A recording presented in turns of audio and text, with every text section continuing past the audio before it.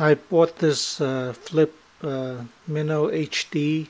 This is the third generation with image stabilization. I bought it at Best Buy online for $45 free shipping. And I understand you can probably get it for less than $45 at some other places, but they might charge you shipping. And with Best Buy, I know I can return it to a brick and mortar store if I have to, if something goes wrong with it. So when I first got this, the first problem, or I thought it was a problem anyway, was the charging of the battery. You have to use your computer to charge it, unless you buy an accessory adapter for $25 or so, which I'm not going to do. Anyway, when you first plug it in, the light on this side is supposed to light up, which it did, but then nothing happened because in the menu it says the software is going to lower itself and then you can operate it, but nothing happens. The computer didn't recognize the camera, so I waited for it to charge 4 hours, 3 hours, and after maybe about half an hour, both sides of the lights came on, indicating, I guess, it was charging, and the software ran, and then it seemed to be okay. But when I unplugged it and looked at the battery indicator, it was only a quarter charged. So I was a little disappointed. I plugged it back in for another 4 hours, and when the charging light went out, I took it out and looked at it. The second time around it worked. It took a full charge. I had a full green bar on the battery level, so it worked from then on. For the charging to work, your PC or your computer has to be on. It cannot hibernate. This I know from my other flip camera. So I was afraid it wasn't going to work, but it did. And when the camera is fully charged, the light goes out. So this is how you know. Okay, so that's the flip Mino HD third generation. It's plugged into the TV set with the HDMI cable.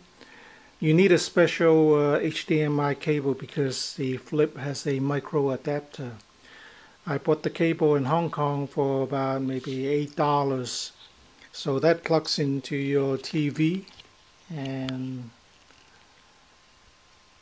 this is the footage that I shot a minute ago.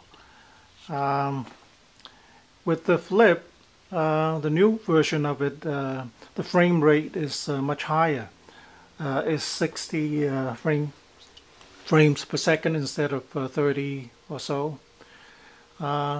The only thing is you're not going to see the difference in quality on YouTube, even if you set it to a high quality setting of 720p for viewing. I'm going to turn it on, and so this is how it looks on my plasma TV. There's a little bumblebee flying around, and this is about the only thing that is blooming now. There's this windmill that I picked up for a couple of bucks. So this is the actual footage I shot with this new camera of my backyard. And these are the solar panels that I still have in my backyard. This one is the do-it-yourselfer. This one is still good. It's supposed to be better than the old flip, which I'm using now to shoot this video.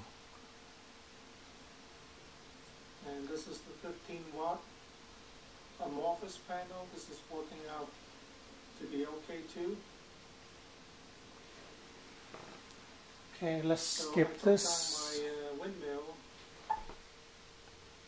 Okay, this is another video I shot with the new camera. Testing. This is just a test to see what's going on. It's not charging. I'm going to see why.